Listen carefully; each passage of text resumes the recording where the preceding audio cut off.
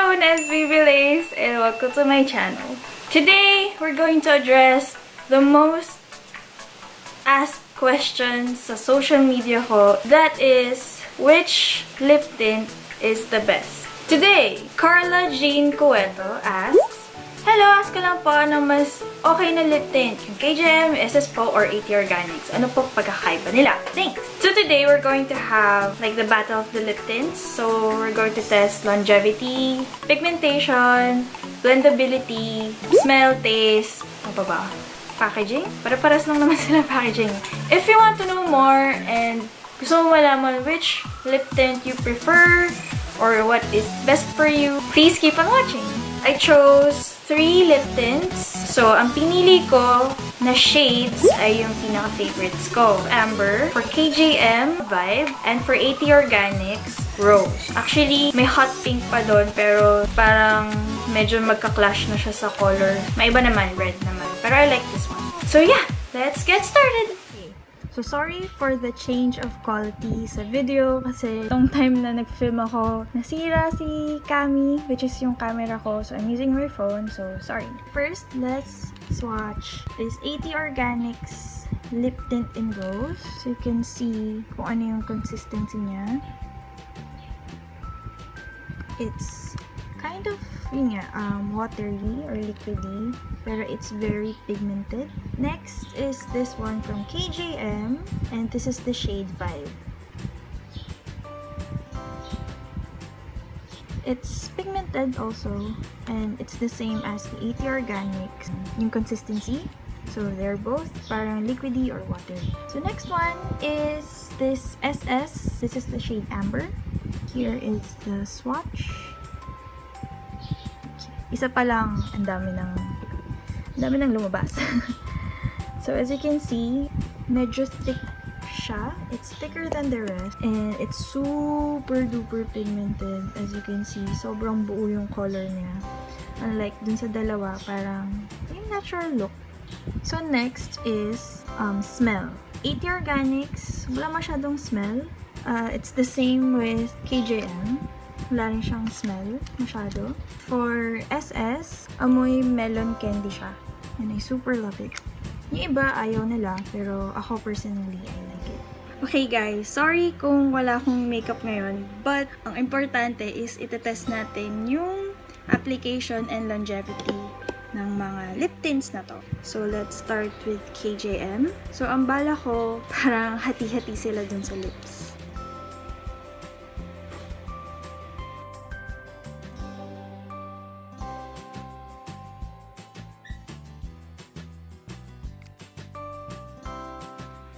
Okay, so this is KJM in Vibe.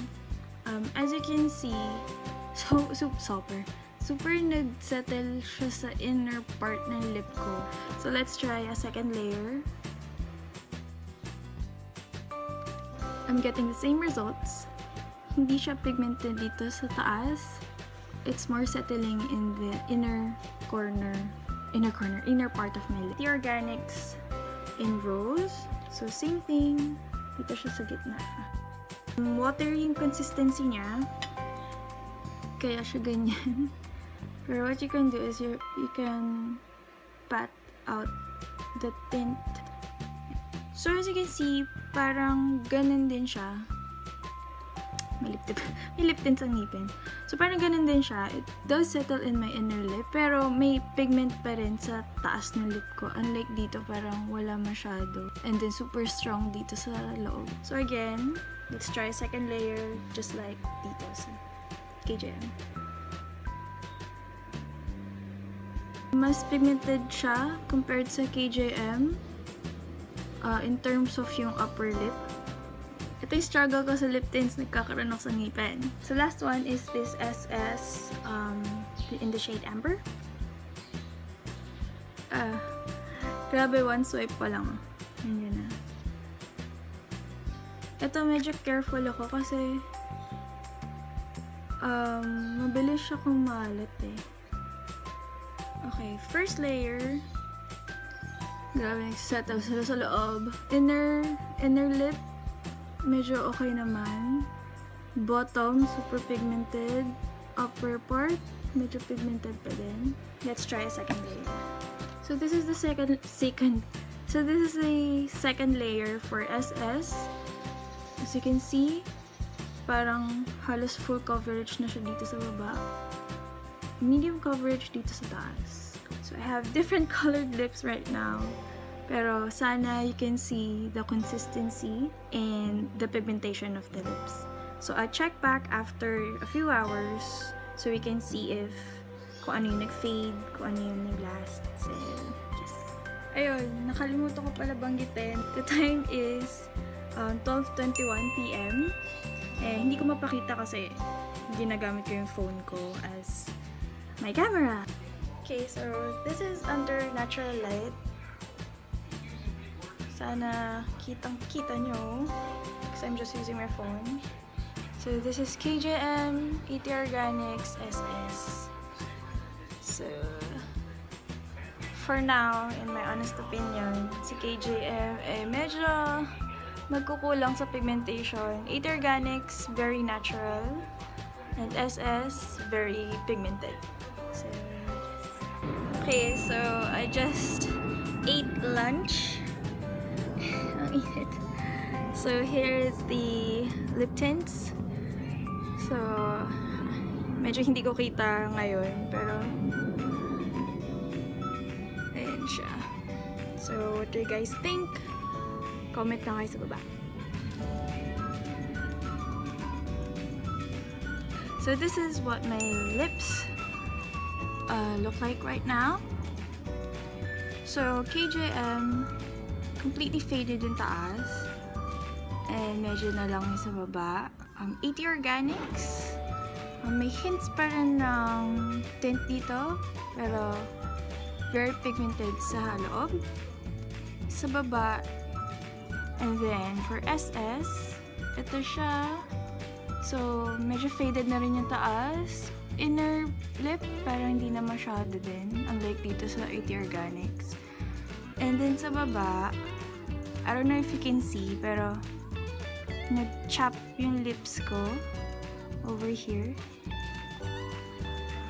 So, medyo namalat siya dito. I will end my review here kasi obviously hindi na sila magla-last for, I don't know, 4 more hours or so.